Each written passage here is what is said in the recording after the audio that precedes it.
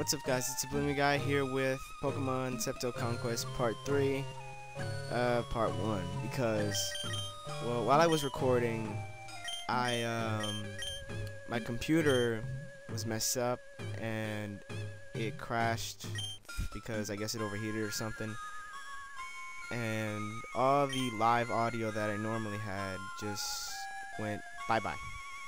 So, you know, for next 7 minutes, I guess, you're just gonna be watching me walk through the forest, and I don't know, it's kind of weird having me commentate over something that's supposed to be live. Me just trying to get through this forest. I also found out that for Septo Conquest you do in fact have to catch Pokemon. It is required for you to get through the game. And I guess I'll do that off screen, and then my Pokédex is gonna get updated a lot. So over here I actually find out that I'm supposed to go through here this way. Did not know that.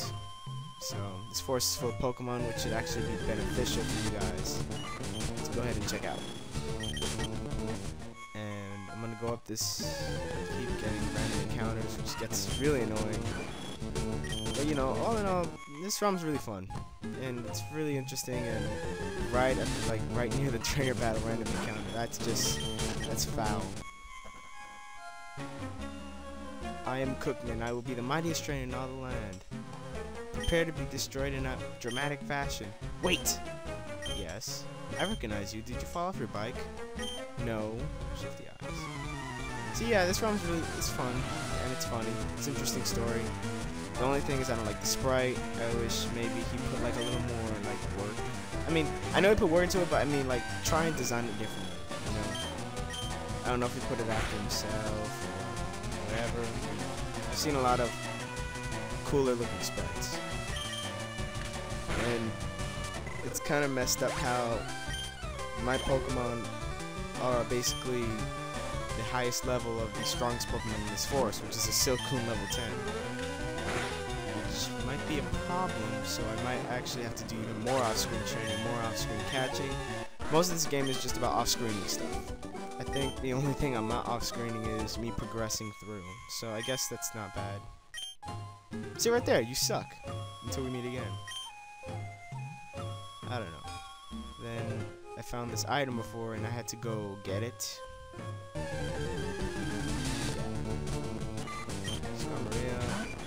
Some person suggested a name for Skarmoria, and it sounds pretty good. I'm not gonna give his name.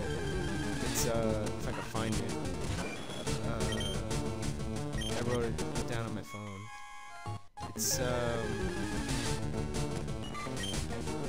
Sky Maiden. Yeah, that's actually pretty good. So if I can find like a name raider somewhere, then I would, you know, change it. Skarmoria, I don't know. And I found the secret key. I don't know what that's going to be used for. I think it has to do with the gym in the beginning town. I don't know. I don't even know if you could actually activate cheats on this ROM. I don't know. It's all a matter of time, waiting, speed hacking through the forest. I didn't buy any repels. I have to buy Pokeballs because I ran out catching that one awesome Squirtle.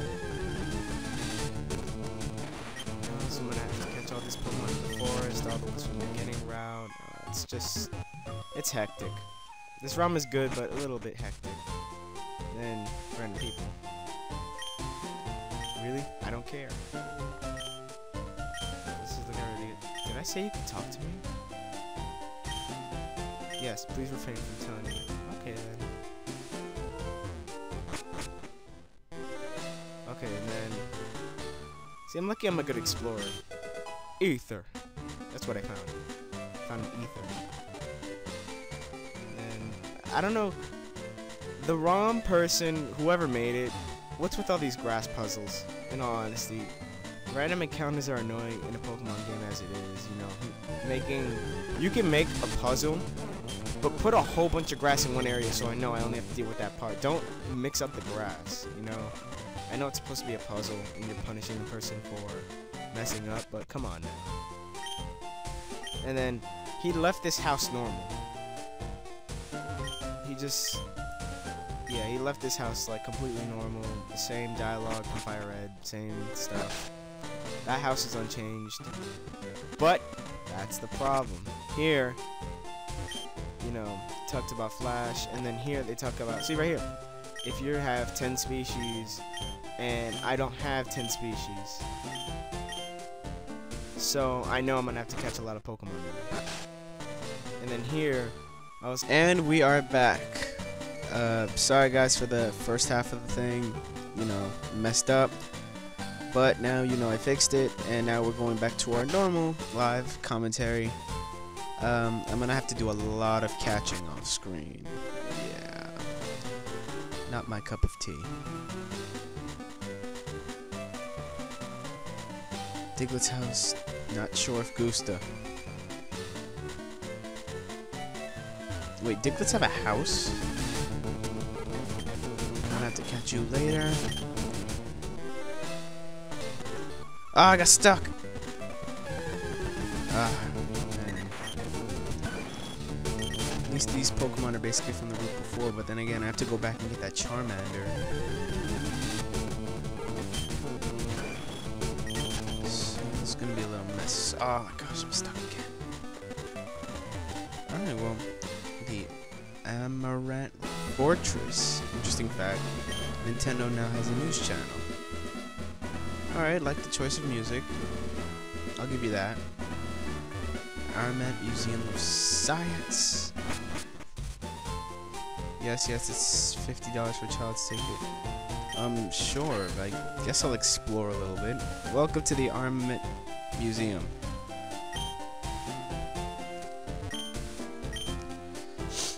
That's an Aerodactyl. Kabutops. Which I might get later.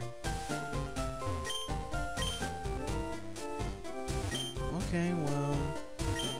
Charlie Super. Oh, okay, I was about to say, you guys didn't change nothing? Super Weapon Exhibit. Okay, see, that makes sense.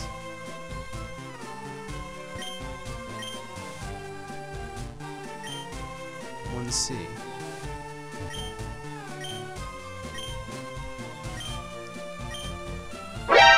What? Oh no, the game crashed.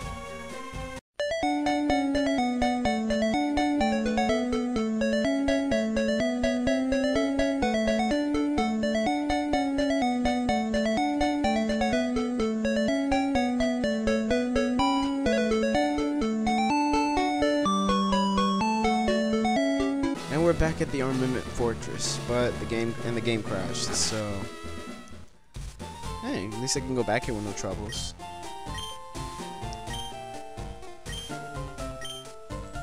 No.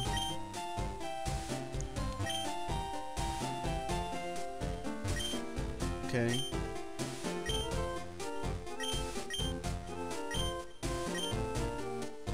Alright, got the old Amber.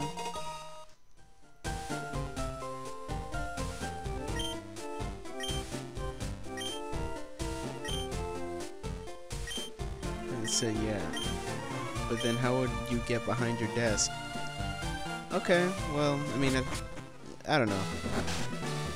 Well, this has been an adventure. I'm going to visit Miss Nurse Joy because I'm feeling kind of lonely.